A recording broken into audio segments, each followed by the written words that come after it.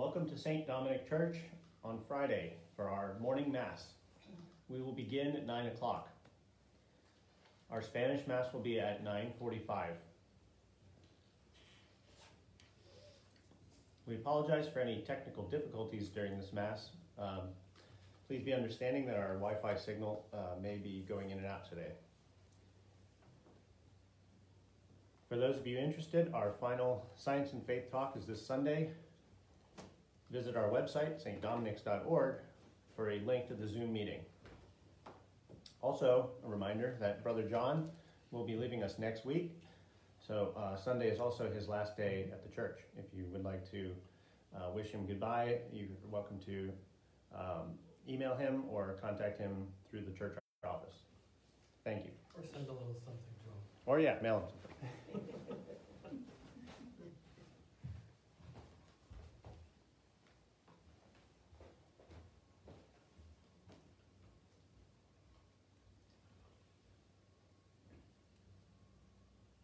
So video thing, we are all in your hands today, huh? Oh boy. This is gonna be fun.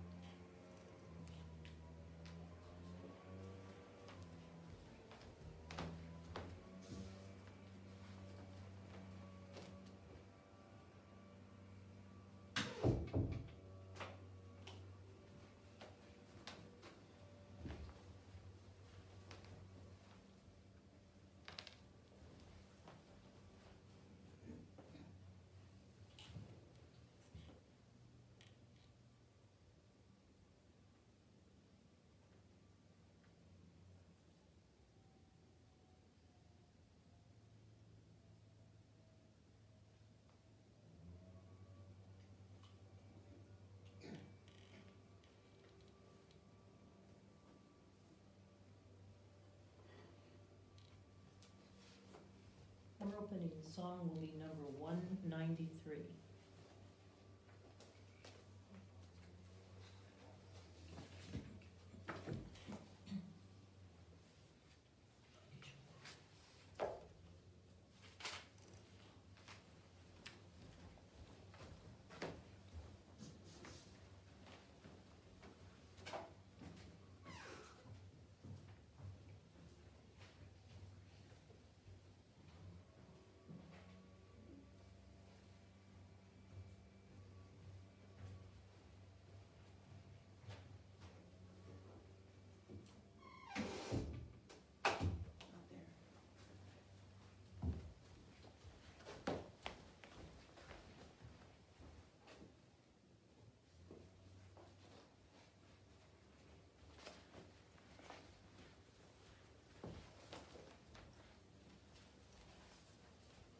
Thank you very much.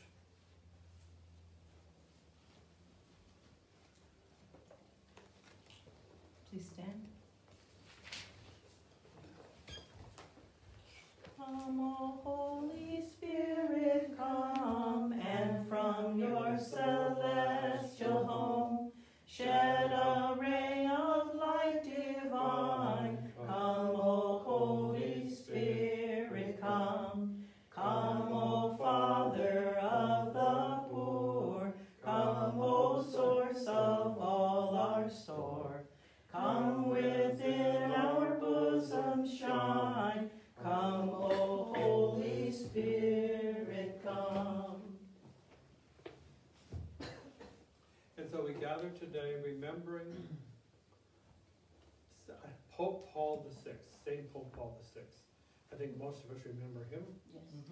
And so we come remembering him as we praise our God in the name of the Father, and of the Son, and of the Holy Spirit. Amen. The Lord be with you. And with your spirit. Sisters, let us just reflect in our lives before God.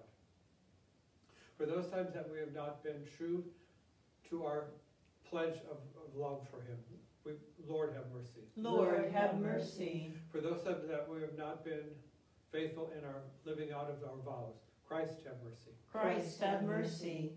For those times that we have not been forgiving, Lord have mercy. Lord, have mercy. And may Almighty God have mercy on us, forgive us our sins, and bring us to life everlasting. Amen.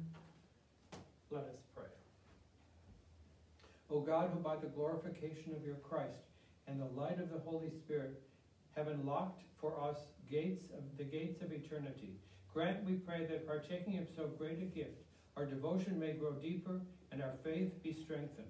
Through our Lord Jesus Christ, your Son, who lives and reigns with you in the unity of the Holy Spirit, one God, forever and ever. Amen.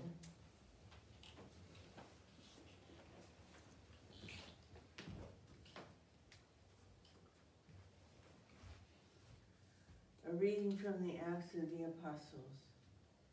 King Agrippa and Bernice arrived in Caesarea on a visit to Festus. Since they spent several days there, Festus referred Paul's case to the king, saying, "There is a man here left in custody by Felix. When I was in Jerusalem, the chief priests and the elders of the Jews brought charges against him and demanded his condemnation.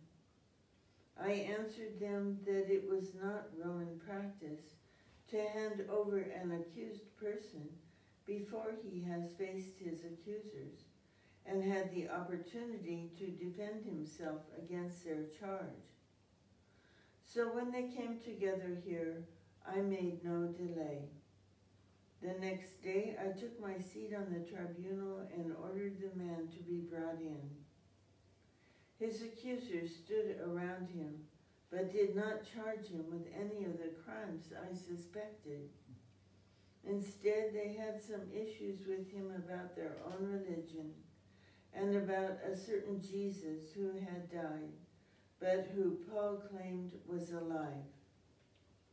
Since I was at a loss how to investigate this controversy, I asked if he were willing to go to Jerusalem and there stand trial on these charges. And when Paul appealed that he be held in custody for the emperor's decision, I ordered him held until I could send him to Caesar. The word of the Lord. Thanks be to God. The Lord has established his throne in heaven. The Lord has established his throne in heaven. Bless the Lord, O my soul, and all my being bless his holy name. Bless the Lord, O my soul, and forget not all his benefits. The Lord has established his throne in heaven. For as the heavens are high above the earth, so surpassing is his kindness toward those who fear him. As far as the east is from the west, so far has he put our transgressions from us. The Lord has established his throne in heaven. The Lord has established his throne in heaven, and his kingdom rules over all. Bless the Lord, all you his angels, you mighty in strength who do his bidding. The Lord has established his throne in heaven. Alleluia, alleluia, alleluia. Alleluia, alleluia, alleluia. The Holy Spirit will teach you everything and remind you of all I told you. Alleluia, alleluia, alleluia.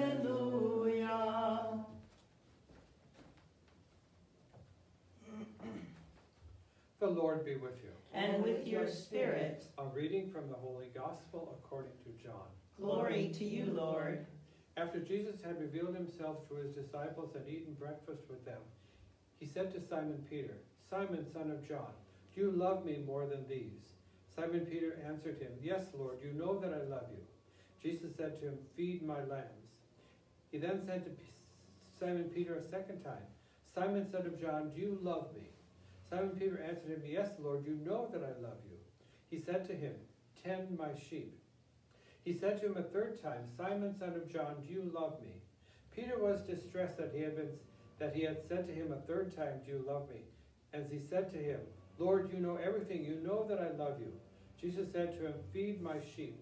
Amen, amen, I say to you, when you were younger, you used to dress yourself and go where you wanted. But when you grow old, you will stretch out your hands, and someone else will dress you and lead you where you do not want to go." He said this, signifying by what kind of death he would glorify God. And when he said this, he said to him, "Follow me." The Gospel of the Lord. Praise to you, Lord Jesus Christ.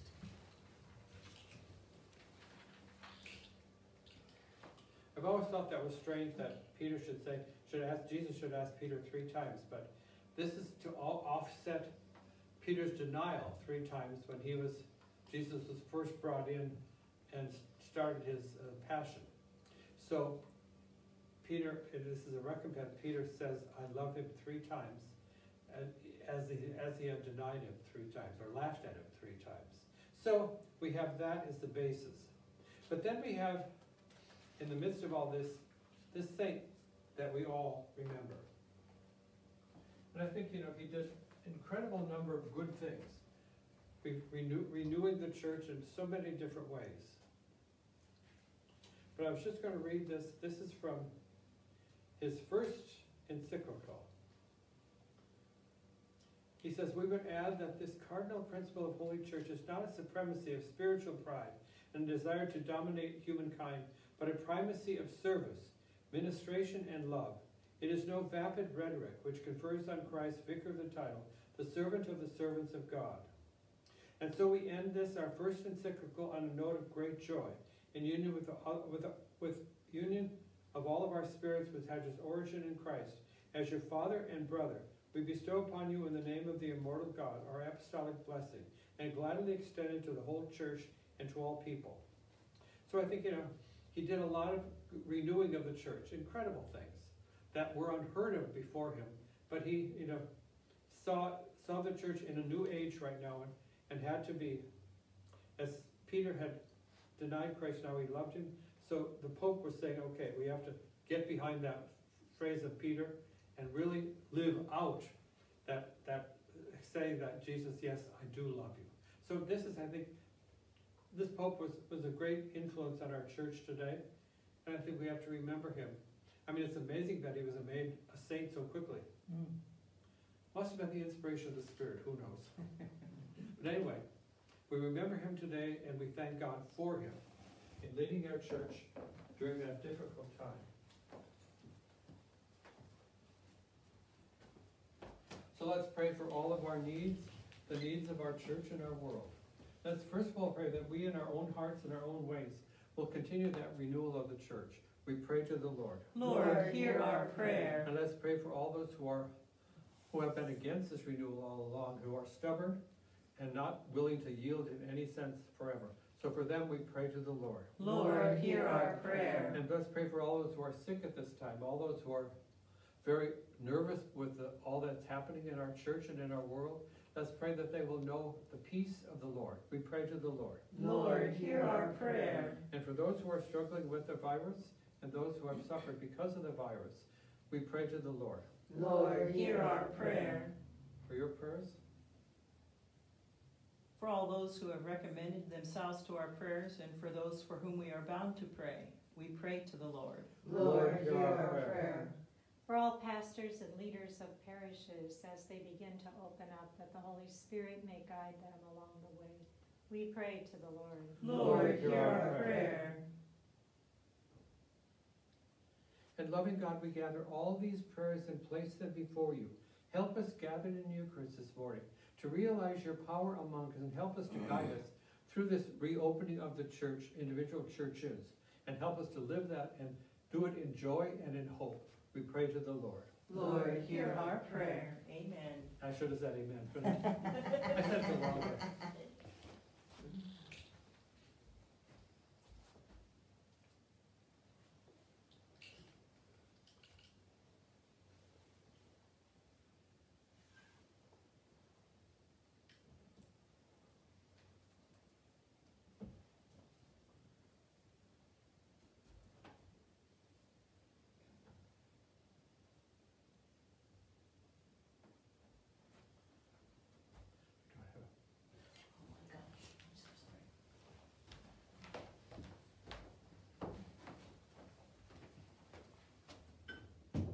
I think we need a host. I think so.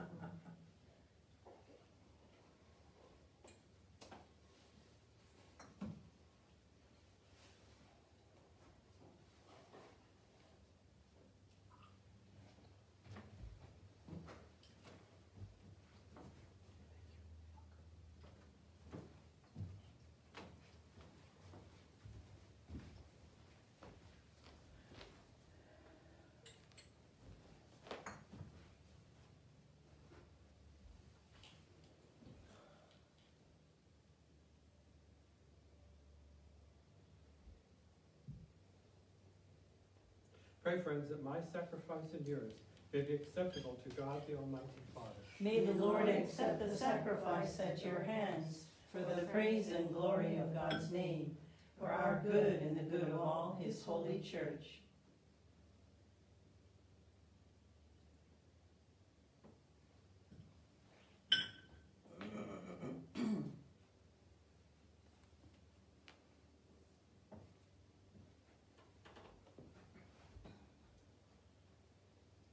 Look mercifully, Lord, we pray, upon the sacrificial gifts of your people, and that they may become acceptable to you. Let the coming of the Holy Spirit cleanse our consciences. We ask this through Jesus Christ the Lord. Amen. The Lord be with you. And with your spirit. Lift up your hearts. We lift them up to the Lord. Let us give thanks to the Lord our God. It is right and just. It is truly right and just, our duty and our salvation, always and everywhere to give you thanks, Lord, Holy Father, Almighty and eternal God, through Christ our Lord. For after his resurrection, he plainly appeared to all his disciples, and was taken up to heaven in their sight, that he might make us sharers in his divinity. Therefore, overcome with paschal joy, every land, every people exults in your praise, and even the heavenly powers with the angelic hosts sing together the unending hymn of your glory as they acclaim. Holy, holy, holy, Lord God of hosts. Heaven and earth are full of your glory. Hosanna in the highest. Blessed is he who comes in the name of the Lord. Hosanna in the highest. You are indeed holy, O Lord, the fount of all holiness. Make holy, therefore, these gifts, we pray, by sending down your Spirit upon them like the dewfall, that they may become for us the body and blood of our Lord Jesus Christ. At the time he was betrayed and entered willingly into his passion, he took bread and, giving thanks, broke it and gave it to his disciples, saying, "Take this, all of you, and eat of it. For this is my body, which will be given up for you."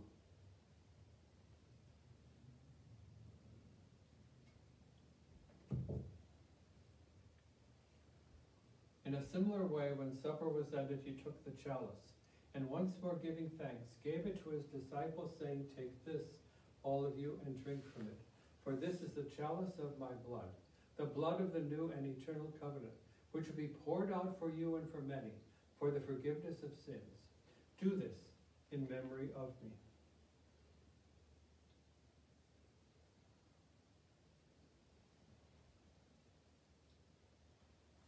The mystery of faith. We proclaim your death, O Lord, and profess your resurrection until you come again. Therefore, as we celebrate the memorial of his death and resurrection, we offer you, Lord, the bread of life, the chalice of salvation, giving thanks that you have held us worthy to be in your presence and minister to you. Humbly we pray that, partaking of the body and blood of Christ, we may be gathered into one by the Holy Spirit. Remember, Lord, your church spread throughout the world. Bring her to the fullness of charity, together with Francis our Pope, Jose our Bishop, and all who believe and minister in your name. Remember also our brothers and sisters who have fallen asleep in the hope of the resurrection, and all who have died in your mercy. Welcome them into the light of your face. Have mercy on us all, we pray, that with the Blessed Virgin Mary, Mother of God, Blessed Joseph, her spouse, the apostles, and all the saints who have pleased you throughout the ages, we may merit to be co-heirs to eternal life, and may praise and glorify you through your Son, Jesus Christ. Because we believe that it's through him, and with him, and in him, O God, Almighty Father, in the unity of the Holy Spirit, all glory and honor is yours forever and ever. Amen.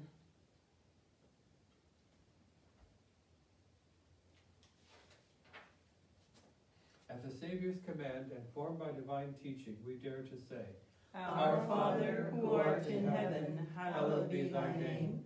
Thy kingdom come, thy will be done, on earth as it is in heaven. Give us this day our daily bread, and forgive us our trespasses, as we forgive those who trespass against us.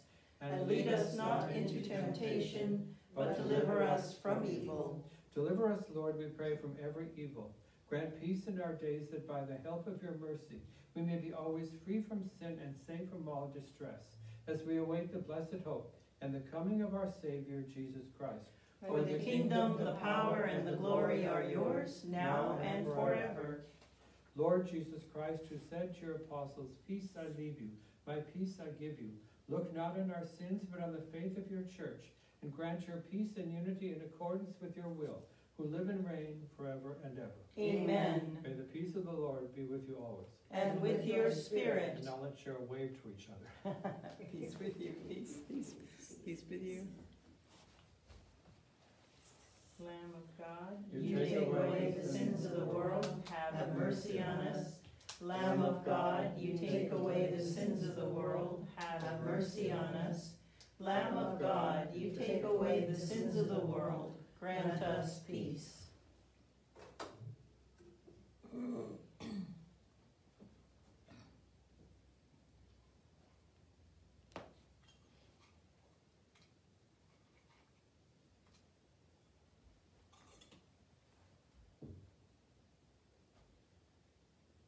Behold the Lamb of God, behold him who takes away the sins of the world. Blessed are those called to the supper of the Lamb. Lord, I am not worthy that you should enter under my roof, but only say the word, and my soul shall be healed.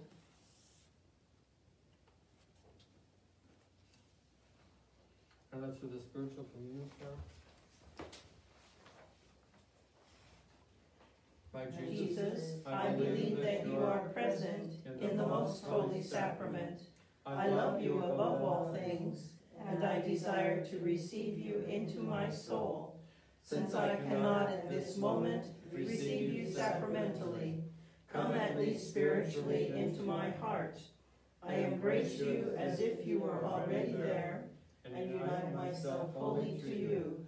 Never permit me to be separated from you. Amen.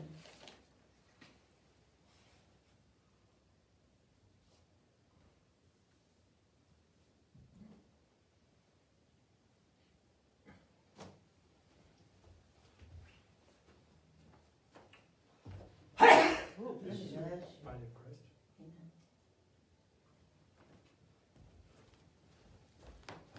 Amen.